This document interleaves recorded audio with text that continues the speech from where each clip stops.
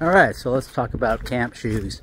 This is probably going to be kind of rudimentary for those who already know a lot or have some experience in this area, but for those that don't, what are camp shoes? So a lot of hikers carry an extra pair of shoes with them in addition to the shoes they're walking on, and they're not trail shoes. These are different. So what is the purpose of camp shoes? Well, I think there's kind of like 2.5 main reasons. So one is when you get to camp, you can take off your sweaty or wet socks and take off your hot shoes and let them dry out, let your feet air out, but you don't want to walk around barefoot, so you wear something. So these could be pretty minimal. You just want to protect your feet. But the other reason for camp shoes is for times you don't want to get your shoes into the water or the mud, and so you wear camp shoes instead. Now, often we find that just getting your shoes wet is the right way to go, but there are times maybe where you want to take off your shoes and socks, wade across a small stream and put them back on, but you don't want to wade across barefoot, so then you need camp shoes. So in this case, those camp shoes need to have enough good grip to not be slippy on the rocks and provide some protection for your feet again. So the other half reason for using camp shoes is when you get into town, you don't want to walk around town in your trail shoes and put extra miles on them for no reason. You just wear your camp shoes. Or again, if they're wet and you want to just dry them out, you're back at a hostel, you can wear camp shoes. So one of the issues of trying to figure out what kind of camp shoes to wear is determining the weight. When you look on Amazon, sometimes you see sandals and you go like, oh, that's 5.5 ounces. But you don't know is that it's 5.5 ounces each. So a pair is 10.5 ounces, and that's not light. I mean, it's kind of light, but it's not really super light. So there are ultralight sandals out there, but they typically have compromises. And so we'll go over what some of those are. The first one is the one called the Mayfly. You can see that on Garage Grown Gear. And now the Mayfly is made from the same material that they make those portable, cheap, stick-in-the-yard signs. It's a corrugated plastic.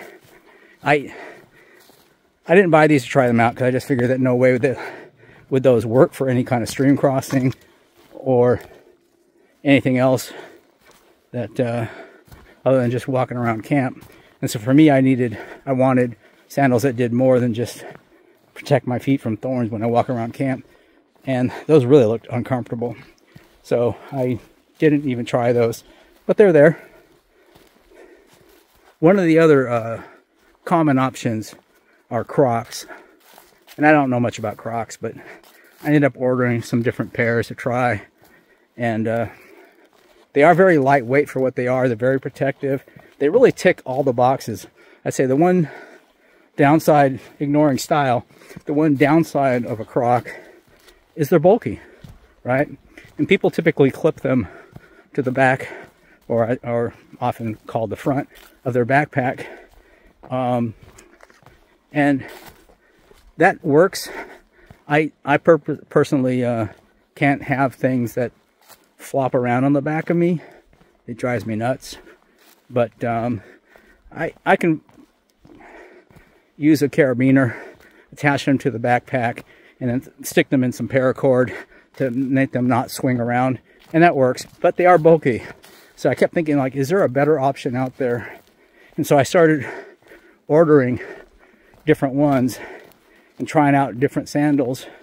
And after a while, I realized I had quite a few different sandals I've tried.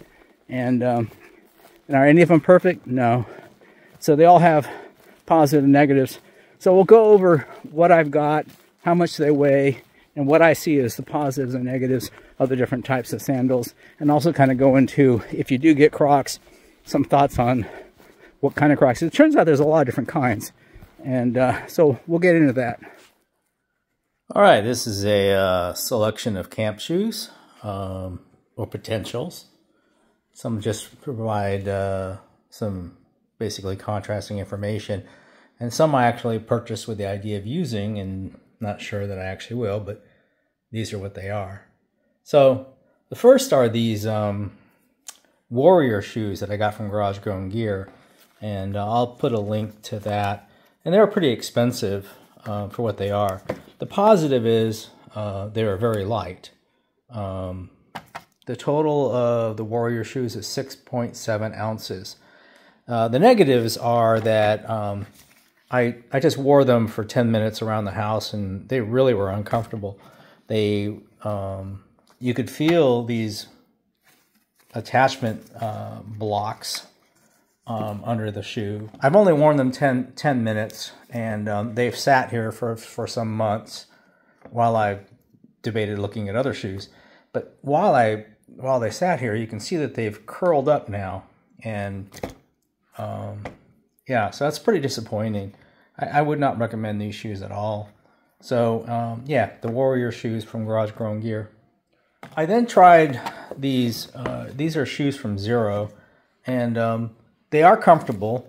It's a little bit of a pain to get in and out and adjust the straps and get them just right. But once you adjust them, it's not bad. They are pretty light, so and they're comfortable. I did like these shoes, and I've used them a few times and actually put them on my backpack. They are relatively flat, so they're not so bulky. I just used a carabiner and put them in there.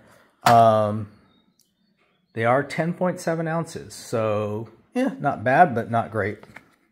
So what about shoes like just these standard, we used to call them flip-flops. Hey, that's actually pretty good, 5.9 ounces.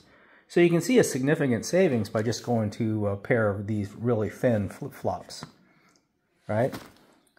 So here's some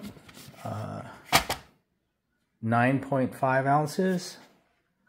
These are your standard reef flip-flops. I've worn these around for a while. 8.8 ounces. So that's better. And I know that you can get like the really cheap flip-flops, like you can probably find at Walmart, and they're even lighter. These are Adidas. These are my wife's. 8.3. So actually, surprisingly, they look like they wouldn't be, but they are pretty light. Anyways, these 10.7. So still in the light, but not really light category. All right, so then what about these? These are water socks with a grippy bottom. Very comfortable, very nice. 13.6, still kind of heavy. Don't think I would want to take those. So what about these? These are Fit Kicks. Easy slip-on, relatively grippy bottom. I don't know about style, but yeah. 8.9 ounces. Or no, I just went to 9. So 9 ounces. And yeah, so that's a contender. Okay, so let's look at the different Crocs. So these are one style of Crocs where you just slip on. These are the iconic Crocs Comfort. I don't know if that's actually what they're called. But yeah, 12 ounces. That's so not really light. I think Crocs feel light because they're bulkier, and so for the same weight you expect them to be heavier, and they're actually light for what they are. But again, these are 9 ounces. These are 12 ounces. It's not a huge difference. So what about going to Crocs like these? These are a common style. 11.6. Okay. And these are ones with the adjustable straps on the back. 13.6. So that one actually adds a little bit extra weight. So yeah, so my take on wearing these are that these straps don't really do much for me. I mean, they seem too loose for my size, and I can't adjust them. So you might as well just either cut them off or just leave them off. These actually work better because I can adjust them to be tighter, and these actually worked really good too. So of the Crocs, this would probably be the one pair I'm not a real big fan of, but it would be either these or these. But again, I could save weight by going with the Fit Kicks or just a pair of standard Walmart flip-flops. So that's kind of where we're at now. These are contenders. Not really sure what I'll actually take on trail. My thinking is I might just take one of the Crocs and one of the Fit Kicks and try them both and see what I think. That would be the advantage of having a support band, is I could just leave one pair in the van and over some time compare the different shoes and see what I think. So anyways, that's my shoe comparison. I'm not trying to give you a definitive answer on what shoes to wear or what not to wear, but just kind of give you some ideas of fitment and weight so you can do your own comparisons and basically hike your own hike. Thanks. Bye.